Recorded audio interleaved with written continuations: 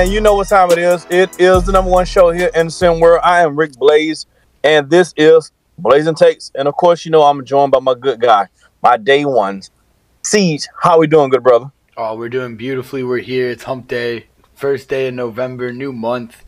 And it's time to let's get started on something exciting we've been cooking up for the people here, Rick. Time today to officially start our team previews. Yep. And yeah, we're gonna get right into it, Siege. We're doing these breakdowns of the rosters of these teams in different regions. And where we starting off first at, Siege? so we're gonna make our way around the world. We're gonna hit the intercontinental region first. And the first team we're gonna talk about today is SimWorld South America. Let's talk about just some basic overview for SimWorld South America. They didn't have a whole lot of success last year, but they did have Patricio Ramirez to lean on. He is gone now. They are without him. So the big question is, where do they go? Where do they go from here? What do they do?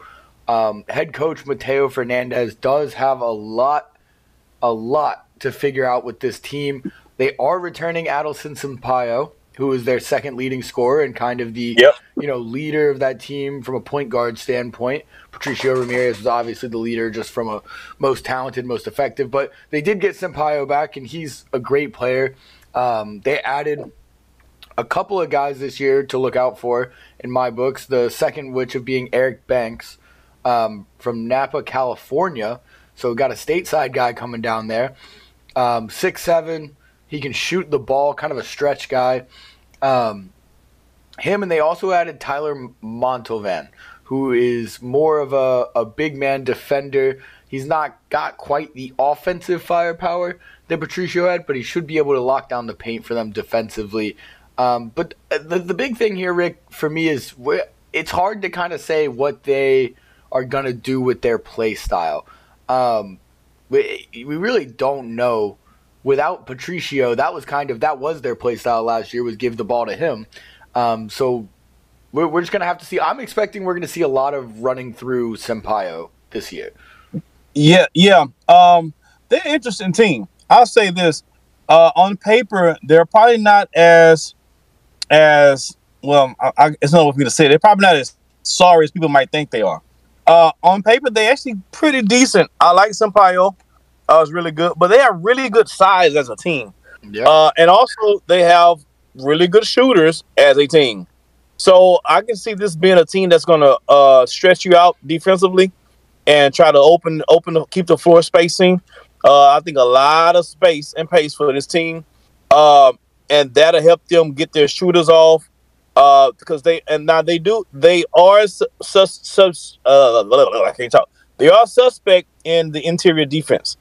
They don't really have any interior defensive guys. They got a few athletes on the team, but shooting-wise, the team is where they're going to try to win. So they're going to try to, I would believe, they're going to try to spread you out. They're going to try to open the floor up, and then they're going to try to let Sampaio do it, and they also let the shooters do their thing. Guys like Eric Banks that can shoot the ball. Guys like Alejandre. They're going to let these guys go off, and they're going to be they're going to be one of those teams when their threes are falling, they're going to be in the game and have a chance to win. When their threes are not falling, they're going to get blown out because they can't really stop anyone from on the inside. I mean, realistically, a team that lives and dies by the three is a dangerous team to play because, however you may think that their roster looks, a lot of guys in this league are going to be able to hit their shots one day or another.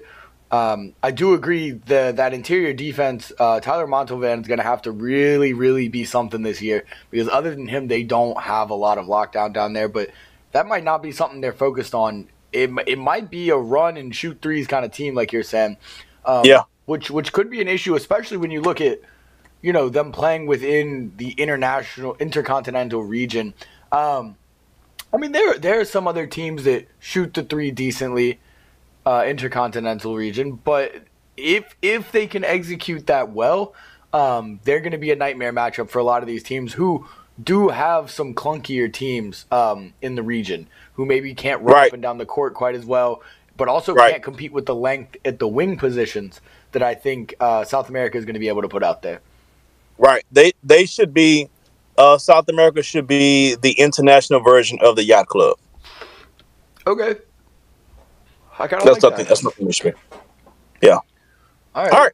So then let's move on. We got our looks in for South America. Our next team, and I know you're going to be excited about this one, as I am too. You know it. Let's talk about SimWorld Oceania. Oh, yeah. We already know the key players that we're going to be watching for are Damian Luffy and newly added Jarrell Beauchamp. Now, Beauchamp was kind of, let's be real, Rick, those were both some surprise additions. Both coming over from stateside. Weren't really sure Oceania was going to be able to bring in guys like that. It wasn't looking so good. They did bring back Olsen Myers, but shortly after bringing him in, and he's got some SimWorld prep experience, so that's good. He knows the league. But they lost Cole Webb, who was their guy last year, the only real competitive part of the team. They brought back some other guys who should take some jumps in Joe King Jr. They brought back Latrell Mitchell, Jackson Whitlock, Giovanni Conwell. So they got some guys back, but those additions of Jarrell Beauchamp and Damian Luffy are nothing to kind of laugh at. Those are big-time additions.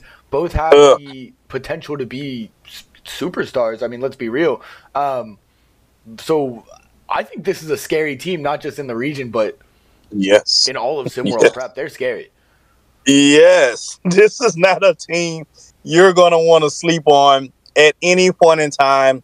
These guys are going to be fun to watch, and they're going to beat the brakes off some teams in the stateside that thought they were too legit to quit.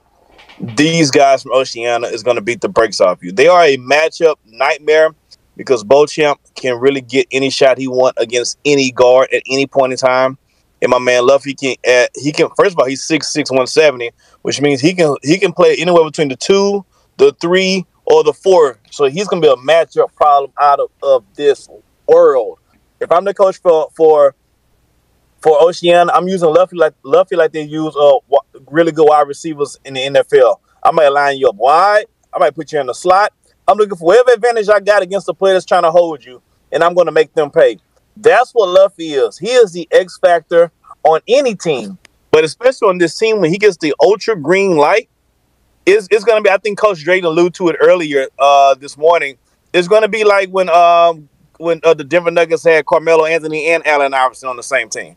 Like, pick your poison. Like, on any given night, those guys, any one of them can drop 30 on you, and on some nights, both of them will drop 30 on your head. This Oceania team, now, they're not a perfect team. They don't have a lot of shooting. And Luffy and the rest of his team, they're not really interested in defense. So they are going to let you score.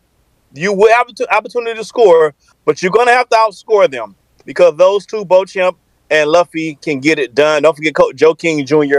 and a few other guys can pitch in on the party. But they're going to be a very, very, very fun team to watch, and they're going to be a very, very tough out. And don't be surprised. I'm telling you now, some of these guys, some of these teams stateside who are looking pretty at the top of their divisions, don't be surprised if one of their L's is coming from Oceania.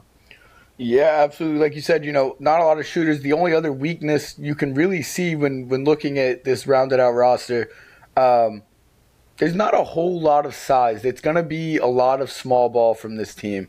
Yeah. I would expect to see Luffy probably playing at the 4 the majority of the time. They've got 2 6'9" guys, and that's as big as they get. And that's Jackson Whitlock and Musa Mashad. Both have experience already in SimWorld Prep, but that's my one concern for this Oceania team. Yes, they're going to be able to score. They got 2 guys who can go get it on any given night. But when they play a team, let's say the likes of someone in their region of SimWorld Europe, who's got the 7'2" Ivanov Andriy, I'm not sure that they have an answer for that. But like you said, they might not play a whole lot of defense. They might let you score and just, get into a shootout with you. And they probably are feeling pretty confident they're going to be able to beat most teams in a shootout. And it's going to be a shootout. And what I like, then they do have one secret weapon that I want to mention. Jason Whitlock, the guy you mentioned, the 6'9" guy. Yeah, he's going to be there big. But Jason Whitlock's specialty is actually shooting the basketball. Yep. So even when you talk about going against a 7-footer from Europe, he has the ability to pull the big fella away from the basket. Or if the big fella decides he wants to stay in the paint, the big fella can get lit up for a couple of points because Jason Whitlock can shoot that rock from the perimeter. So they have a very interesting team, a very whimsical team is what I would say. But it's Whimsical, yes. and if coached correctly, you got to throw some. They can throw some funky lineups out there, and they should keep teams off balance. They should every game should look different when you play against Oceania because they have that type of lineup to just kind of muck it up every single game. They should be a hard team to get a read on. I like them a lot. I like them a lot in their conference. I think they're going to really. They might not surprise everybody now because I'm saying it, but they're going to beat the brakes off a lot of people. Yeah, and I mean, it's like you said, because Jackson Whitlock's got that ability, I think they're a team we might even see play a little bit of 5-out kind of ball, and that's a really scary thing when you have those two guys in Luffy and Beauchamp, who we know that can take anyone one-on-one and will win one-on-one matchups. So, and can you imagine? And can you imagine the pick and roll with Whitlock and Luffy or Whitlock and Beauchamp? Like, if you switch on the pick, you got a mismatch out of hell because Beauchamp and Luffy is going to mix that player up and take him to the basket. Or let's say you stay home, or you don't go, or let's say you double the coming out the pick. Now you got Whitlock open for the jumper. Like they got some matchup problems that can really possess a lot of problems for folks who ain't got problem solvers. Period. Yeah, and so if you don't play smart defensively, Oceania's going to eat your lunch. And they got that, like you said, it's a very almost whimsical roster they got. Very interesting. A lot of guys who aren't necessarily fitting the mold you would expect them to. But if Coach Olsen Myers, which we know he's an experienced coach, if he's got a lot to work with, but he's also got a lot to figure out on what's the way to maximize all of these players, and what's the way to maximize Luffy and Beauchamp. But if he can figure that out, I'm expecting Oceania to be one of the most dangerous teams, like we said. Correct. If Ocean Myers don't become Oscar Mayer, then we can get some wins and have a good season from Oceania. Couldn't agree more. If Ocean Myers is Oscar Mayer, though, then we in trouble. They in trouble. Well, no Oscar Mayer this season. Those are our team previews for the day. Go down there. Let us know what you think. Did you learn something? Hopefully you did. I would bookmark this. Save it for your matchup whenever you got to play them this year. That's for sure. And we'll come revisit this thing later, see what we went right, what we went wrong. If anything has changed, or if anybody has come up that we didn't mention that they really showing up. So that's it, man. Those are the two. Stay tuned tomorrow. We're bringing you two more. We're going to keep this thing going until we get all of our teams done. So stay locked in and keep it locked. That's it. Tomorrow, 2 more teams. Till tomorrow. Peace.